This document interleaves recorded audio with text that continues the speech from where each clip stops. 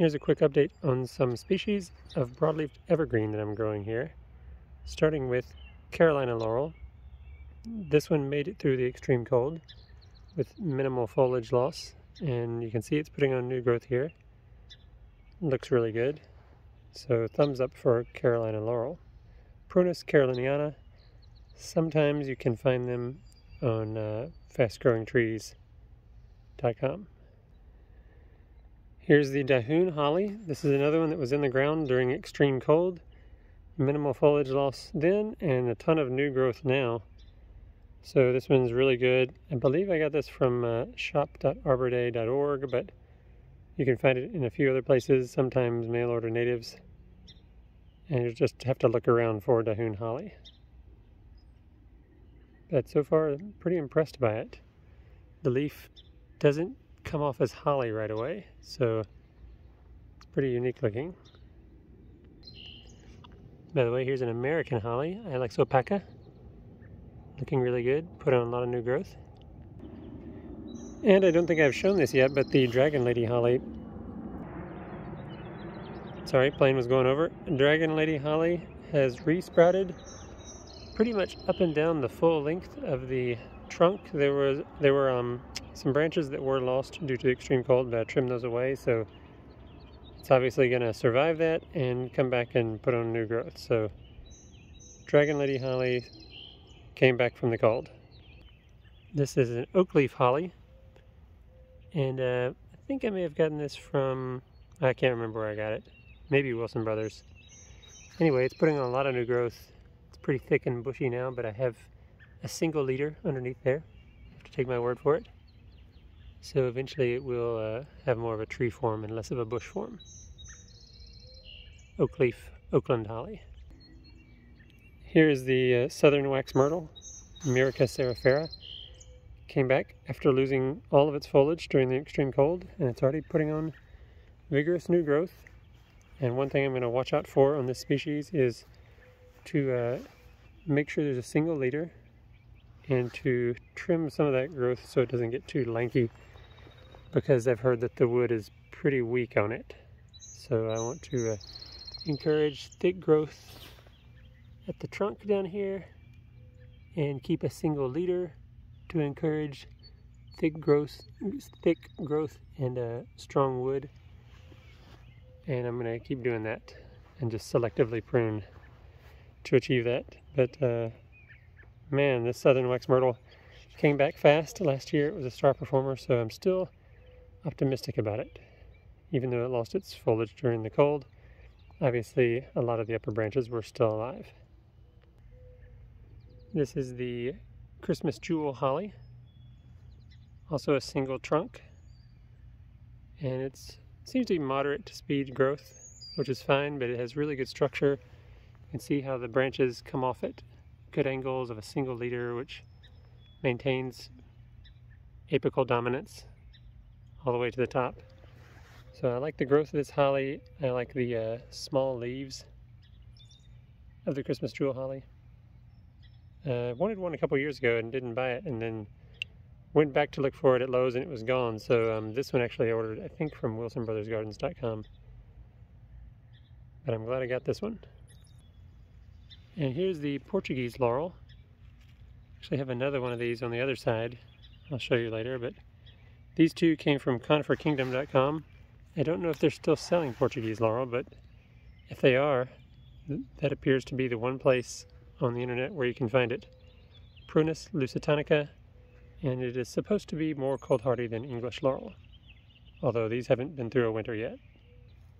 This is the Japanese holly Steeds cultivar, Ilex crenata, and I got this from Lowe's, or Home Depot, I think, Home Depot, and it was multi-trunked when I got it, but you can see now I've trimmed it back to a single trunk, and that's the way it'll grow. Fairly tall and narrow growth, but I'm keeping it on a single trunk just to maintain that strength of the one trunk. Here is the Nellie Stevens holly, and it mostly survived the extreme cold this winter and has put on a lot of new growth in the spring. So there's no doubt that Nellie Stevens holly can become very large and survive around here. because there are many good examples, and you can find them anywhere, including Lowe's. And this is the Savannah holly, which is a hybrid between the Ilex opaca American holly and the Dahoon holly Ilex cassine. This one came from wilsonbrothersgardens.com, I believe. It's putting on a lot of new growth, which maybe when the growing season is over I'll trim a little bit just to make sure there's a single leader dominating the tree. But so far so good on the Savannah holly. This is the China Boy holly. Also picked this up at Lowe's. And it's a cross between two cold hardy Asian hollies, the Ilex rugosa and Ilex cornuta. So high hopes for this one. We'll see how easy it is to maintain vertical dominance on it. I hope it's not really wanting to grow like a bush.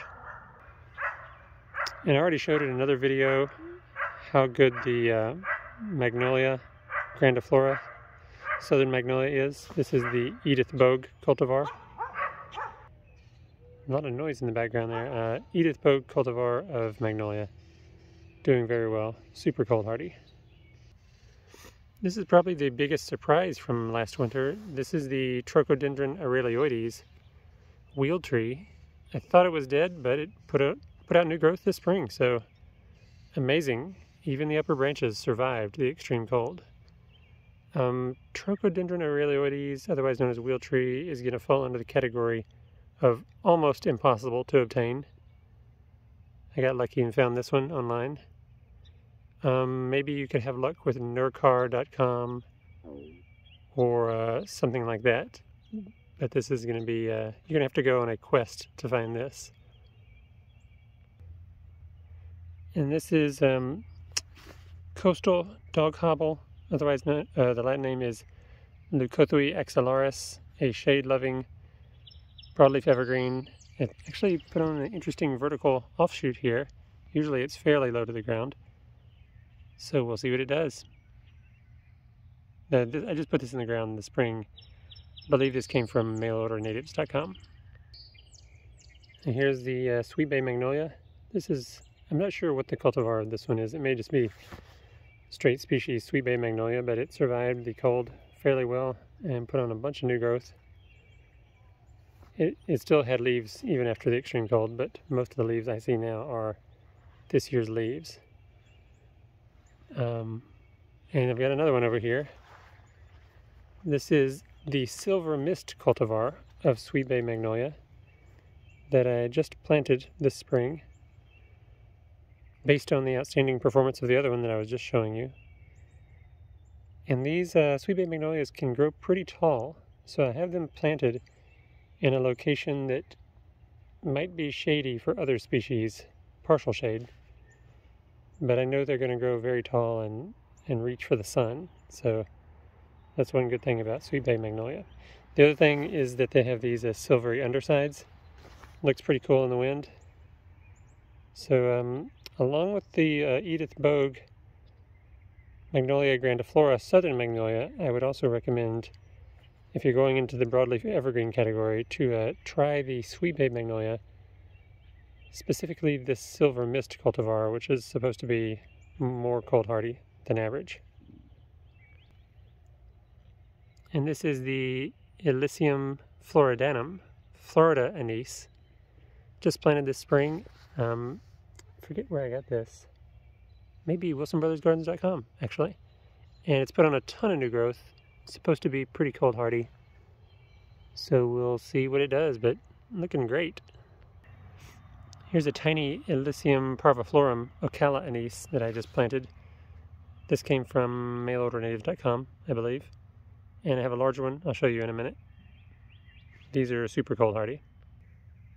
And this is a Japanese Pieris. I forget the name of this cultivar, but it was the most cold rated that I could find at Lowe's.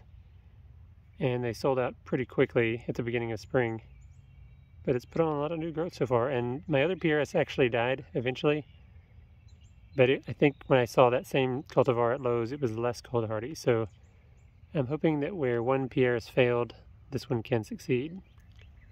This rhododendron, I don't know what the cultivar is. Obviously there are hundreds of rhododendron cultivars, but the top of it died during the extreme cold, but it's resprouted from all the side branches. So it's coming back. There's some old foliage underneath from last winter. It was in the ground during the extreme cold. I've got it planted on a sloping site with mostly morning, early midday sun, pretty shady in the afternoon. Here's the other Edith Bogue I just planted about a month ago, and it's already putting on new growth. Edith Bogue, Southern Magnolia, from WilsonBrothersGardens.com. Looks like I may need to throw some water. It's been a pretty dry spring. Actually, still a little moist down there.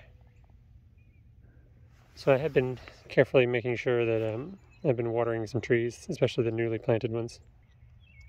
This is a Castle Wall blue holly. Can't remember exactly where I got this from. Maybe thetreecenter.com. They have a lot of hollies on there. But this one's planted in the area that's being converted to rock. Looking good so far. And this is the Prague viburnum. Hardy, cold hardy. Obviously it survived the cold. The leaves, most of them fell off, but it resprouted immediately in the spring. And I read that that's normal for this species, so I'm very positive on viburnum, particularly the Prague viburnum. Others, I'm not so sure, but Prague viburnum, thumbs up. And this is a Pyracantha coccinea is the Latin name. It's a Pyracantha firethorn is the common name. I had two. One was lost. I lost the Teton cultivar. This is the Yukon Bell, and it seems to have not suffered as much from the cold. Obviously, Pyracantha grows in a variety of locations in its native range, so I'm guessing Yukon Bell was selected from a higher elevation stock that was slightly more cold hardy. I did have to trim away a lot of growth, but it's regrowing. You can see there's the main leader that was lost there, but it's going to regrow, and hopefully I'll be able to reestablish a vertical leader that is going to bring some height to it. But for now, I'm just happy to see it alive after the cold. And then here's my Elaeagnus pungens. A silverthorn is the common name. I did have two of these. One of them was the Fruitlandia, I believe, that came from Wilson Brothers, and it did die, but this is the regular one, Elaeagnus pungens, that I purchased from Lowe's, and it came back, even though it lost all of its leaves. You can see it's put on a lot of new leaves now. So I'm just letting this year be a rebuilding year, and then maybe next year I will more aggressively prune and start to maintain that one vertical leader. And here is that other Portuguese laurel that I mentioned. It's growing on the other side. It's already in the rock area. Looking pretty good so far. And this is the surviving portion of the Centennial Girl holly that did pretty much get frozen back all the way to the ground. And unlike some other species, like for example, I had a little English laurel that was also frozen back to the ground. I decided to get rid of that, but I decided to keep this one just because, you know, it's a holly in my holly collection, and I just wanted it. So I'm letting this one regrow from the ground, and we'll see what happens with it. It is interesting, though.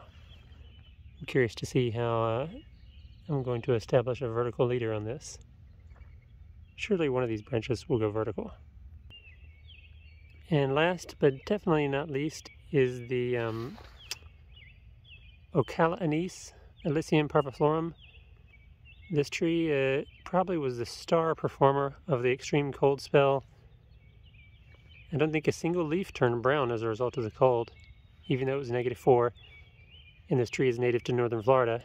So Elysium parviflorum, can't say enough good about this one. It's putting on a lot of growth. I haven't yet figured out how to train a single vertical leader here, but I'm sure I will figure that out eventually. But for now, I'm just letting it grow wild to see what it can do. I got this from WilsonBrothersGardens.com. I would recommend it if you're going to grow broadleaf evergreens in Middle Tennessee. You've got to try this species, and when people see it, they're like, what is that? Because no one's trying it, and a lot of websites will say that it's only rated to like zone 8 or something like that. But my experience with -4 begs to differ. This thing can handle the cold. One last thing, I forgot to show you how the English laurel in the front of the house did after the severe pruning back to the ground. If you remember, most of the above ground branches were frozen and killed by the extreme cold, but you can see it's put on a ton of growth, and obviously with a huge root system already established to support this new push of growth, it can rapidly become a bush again. So I am extremely satisfied with the decision to leave the English laurel on the ground and just prune it back to stumps and let it resprout.